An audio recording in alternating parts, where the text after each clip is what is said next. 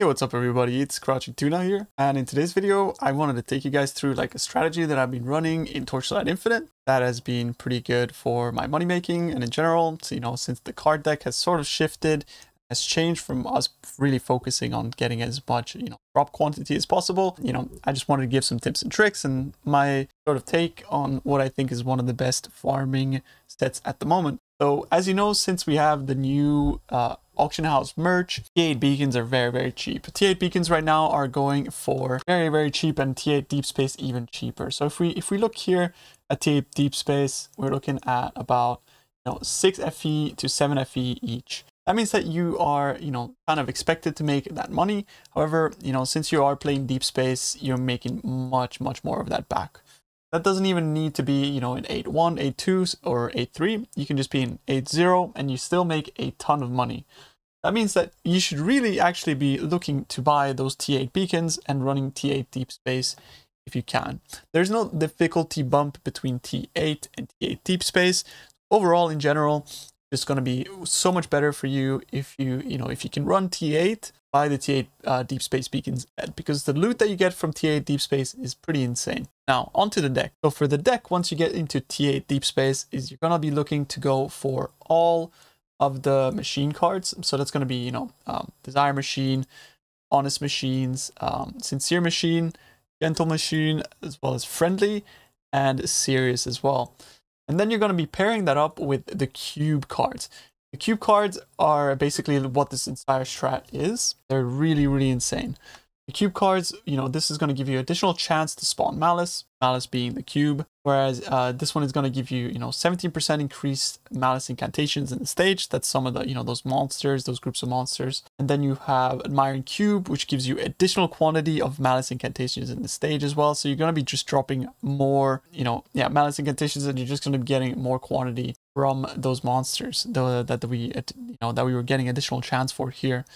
Yeah, they're going to be dropping a ton of loot. They're sort of like a loot pinata, so of course they can drop currencies and stuff like that, but they can also give you, cube specific currencies, which is what we're actually aiming to do here.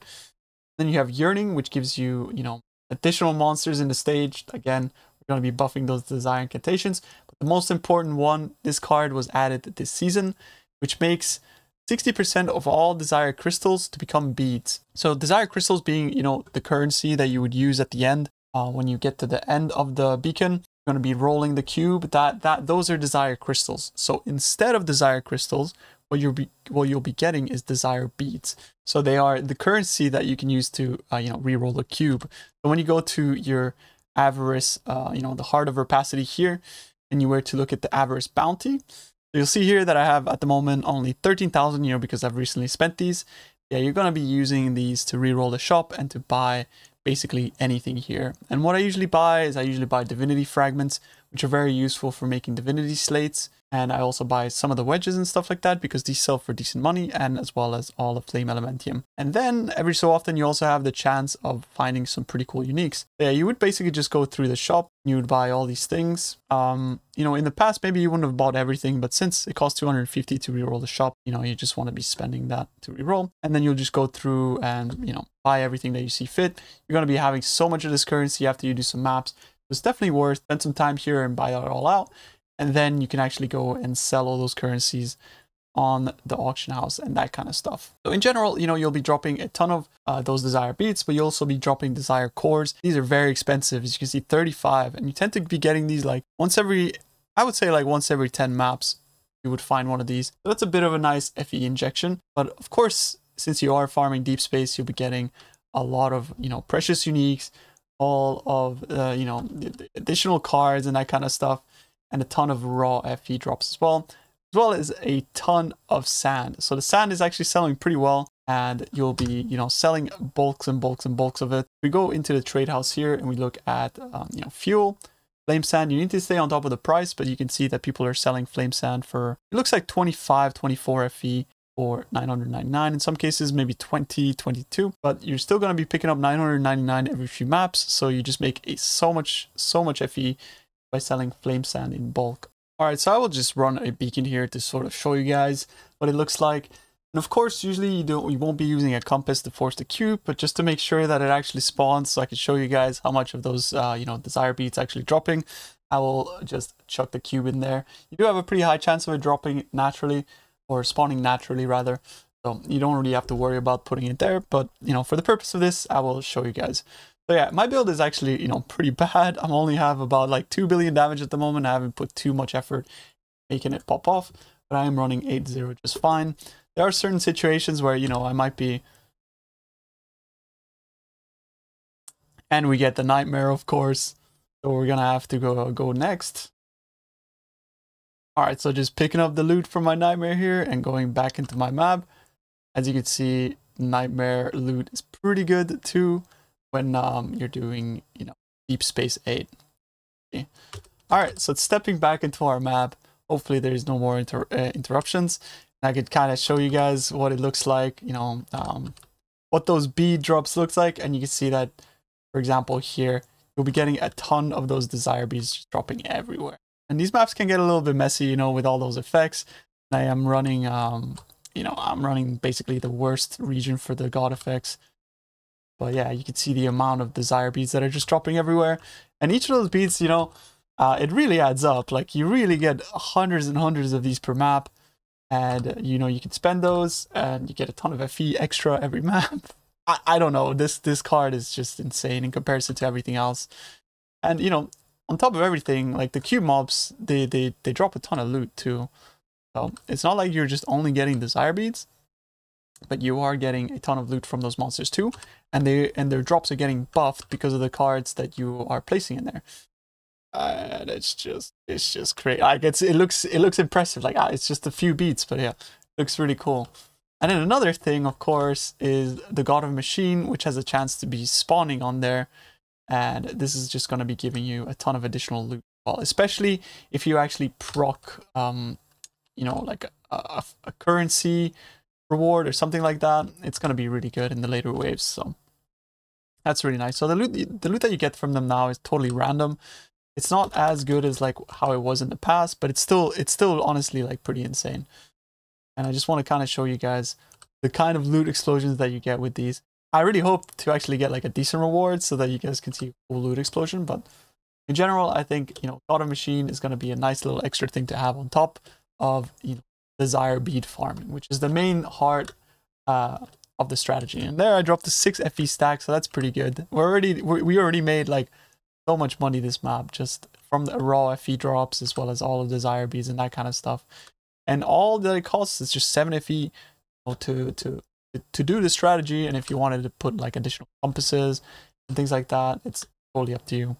Netherrealm Resonance this season is completely free. You drop so many of them, so you never have to worry about spamming them. And yeah, so we made like about like 10 FE from that event there. If you didn't like actually doing God of Machines, like you're not absolutely, you're not forced to do it, but the desire, like the cube stuff, like you definitely should. Cube is just insane. Yeah, we'll just run to the end of the map here. That pretty much is like the show off of what it looks like to run these 8-0 deep space maps. The amount of loot that you're expected to be getting. So if I was to actually open the cube right now, you'd see that I only have like 46. I can only covet once.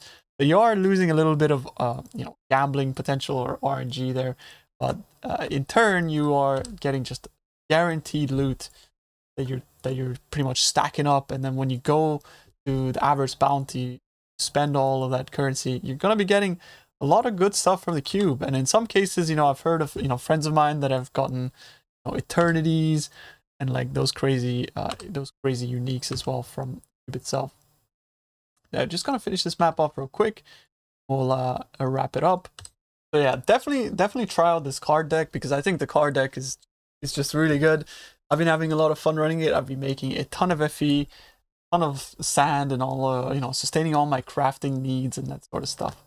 I'm currently just I played for a few hours and I'm stacked up about like 1,000 FE, and that's basically just from doing this strat. But one more thing to mention, of course, is that we do have the new season mechanic.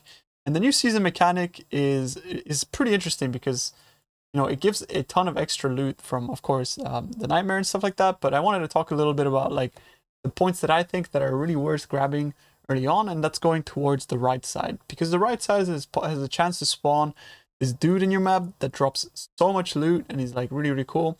I'm not sure exactly which one he is here, but it's nice to have him out. But the main thing that you want is the additional dream stacks, and the dream stacks are very useful because it lets you sort of go further into the dream and then, you know, have like a bigger nightmare, right? I don't know exactly how to say it properly, but yeah, going towards the right side and then going off to the left. Actually, you definitely want to get 30% additional damage taken in a nightmare for monsters because they get pretty damn tanky, and the rest you can just funnel into drops. I won't go too much into detail about the mechanic itself. I'll let you guys, you know, maybe that's content for another video or something like that, but in general, that's the strat that I've been following, and I've been having a lot of fun and success with that. So that pretty much sums up my farming strategy right now in Torchlight Infinite. I hope you guys have found this video helpful or informational, and, you know, maybe you're looking to try out this strat. You know, there's literally zero investment needed. You just basically, aside for, of course, the beacons for T8 deep space, you could also do this in T8 or T7, but of course the drop is multiplied by 2 when you're doing deep space, so it's really all that much more worth it. Thank you very much, everybody. I hope you found this video helpful, at least a little bit entertaining too, and I hope to see you guys again soon. Peace out. Appreciate it.